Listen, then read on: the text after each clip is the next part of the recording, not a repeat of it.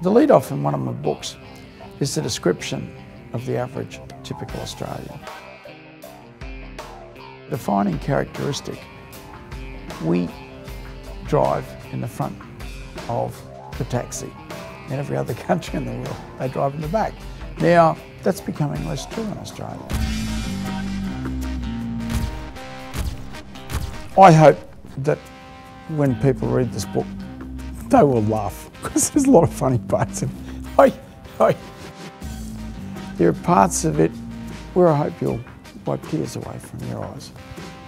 There are parts of it which you'll want to go and kick the door in with rage and anger at what those people did to our country and what they are doing to our country.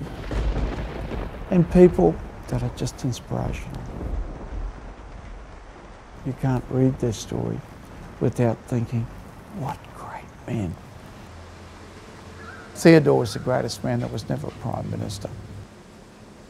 He recreated Australia and is easily the most important person in Australian history.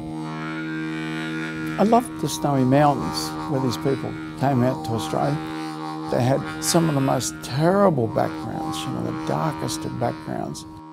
And you could feel in the telling of their stories, when I was doing my research, you could feel in the telling of their stories that I'm home. I'm home.